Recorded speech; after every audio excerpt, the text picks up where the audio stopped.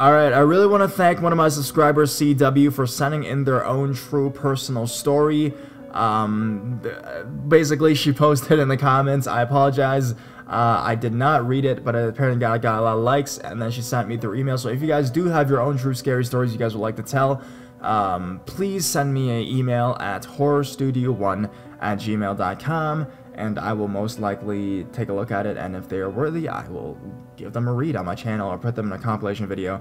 Today's video will be a bit longer, so it's a standalone story on its own. So without further ado, let us grab a blanket, turn off your lights, for true scary stories that happened in the middle of the night.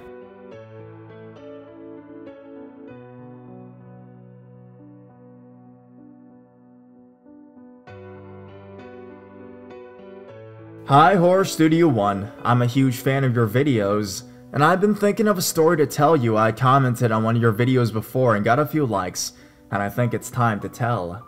Now this might be a little long, so please bear with me. This was about 14 years ago when I was 13, now 28. I lived with my grandparents and was a troubled teen. I was always kicked out of school and was always in trouble at home.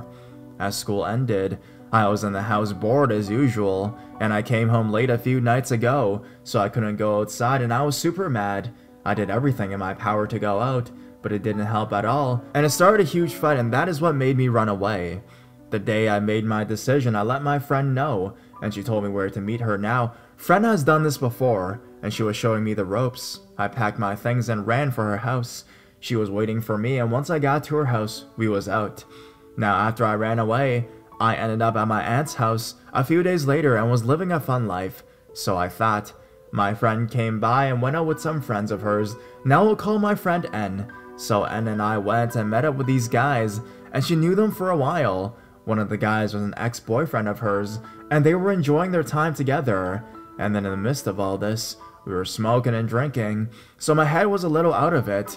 And me being new to smoking, I got really paranoid and was ready to go home at this point. My friend N was a little upset and asked if she can have a minute to talk to the ex, so I said fine and went upstairs. Oh, by the way, we were in the basement smoking, so I got upstairs and was in the kitchen waiting for her N, and she was taking forever, and all I know is that the other guy that came up with me was walking up next to me. It was really dark, so it was hard to see, but from what I can tell is that he didn't have a shirt on, and he was really big and tall, and I was really small and only 13 years old, but he didn't know that. He walked up and started to move my hair out of my face. Then he asked if I was ready to go in the living room with him. I looked at him and told him no, and I was just waiting for my friend, and at that time, he started to tell me, she'll be up soon, just come with him, and he would love to taste me at the age I was.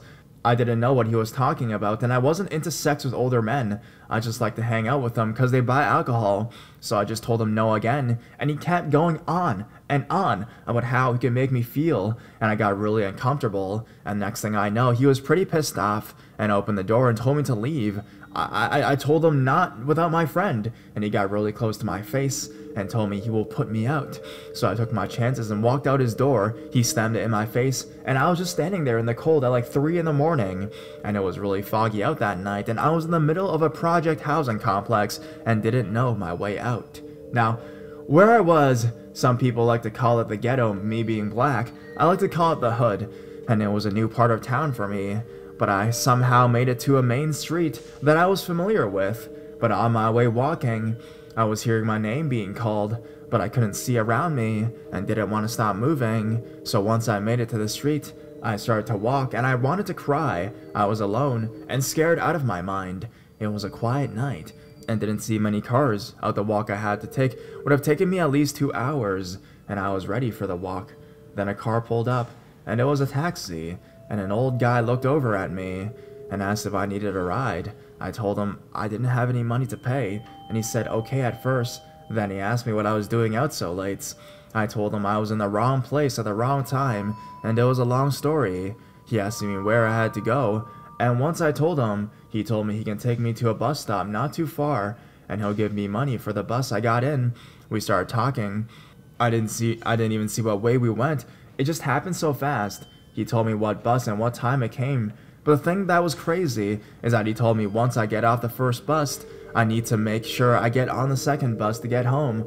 He told me not to walk down the street. He was stressing it so much to get on that bus, and I said okay, and told him thank you, and I seen him pulled off. I looked away for a second, and when I turned back, he was gone. Now where I was standing, I would have to be able to see his car still driving, but no, it was nothing. There was no one there.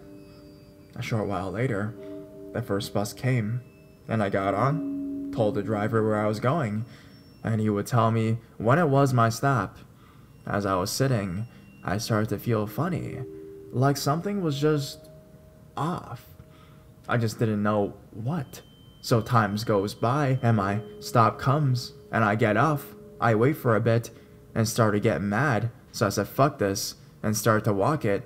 It was about 5 in the morning, just starting to get light, and I was happy to be getting close to home. Then another weird feeling came over me again, and just then, a red car pulled up next to me. He asked me if I needed a ride, and I turned him down. He then said, "Hey, we can get some food, just get in the car." I told him no again, and he started to look around, and told me he had some weed. I just wanted to do it with some pretty face. I told him no once more, and then he pulled off. The thing that was crazy to me is that he turned down the street in front of me, and drove off really fast, and at that moment, I walked across the street, and a minute later, he was on the next street ahead of me. He waited till I got close, and asked again, "Hey girl, just get in the car and I can take you to places. I got money. I can take you to the mall or to New York City, baby, anywhere." I asked him to leave me alone. I was fine, and I walked past him. He did the same thing again, drove to the next street just to catch up to me before I get there. And he said to me with an angry look on his face, "Yo, you playing with me? Get the fuck in the car." I walked to the other side of the street again, and he drove to the next street this time, getting out of the car and telling me, "I'm getting in." He tried to grab me, and I took off running. He started to give chase, but ran back and got in his car. I knew what he was about to do. I tried waving a car down, the first car I'd seen, and it just kept going. I seen him again, and he had to go down another street. But when I saw he was out of sight, I ran and was hiding behind a garbage can on the other side of someone's house. I heard a car pull up and door slammed. I heard him saying something, but I was so scared. I couldn't make out what it was. As I sat there on the side of some garbage, I started to pray and call out for my grandmother. I wanted to be with her so bad in that moment, and my grandmother is a Jehovah's Witness, and she always told me to pray. And the one thing my grandmother always told me was that I was her baby, and that we connected. And then I heard the car leaving, and so I sat there for what felt like hours. Once I came out of hiding, I ran like hell, and next thing I knew, I was in front of my aunt's house knocking on the door and laying down, and I passed out, of course. She roasted the hell out of me for coming home at that time, and I didn't tell her what happened. I didn't tell anyone about it until a year later. I was with my grandparents, and we were talking, and I told them the story, and before I was done, they were looking at each other with a crazy look on their faces, and when I asked, my grandmother told me that the day she found out I was at my aunt's house, she said she went to bed and was tossing and turning all night, and she kept seeing my face, and then she heard me calling for her, and she woke out of her sleep. She told my granddad she knew I'm in trouble, and I need them, but they didn't know where I was at, and she didn't fall back asleep until 7:35. She remembered, because her bedside clock was the last thing she looked at before she fell asleep, and that was the exact time I walked in the house. I remember because I did get something to drink before I went to bed. So, that's my story. Sorry for being so long, but it was the time to tell others so people can keep their kids safe, and so kids can know. Stay a kid for as long as you can. Who knows what would happen to me if that man would have got a hold of me. Thanks for reading. I'll send more stories later.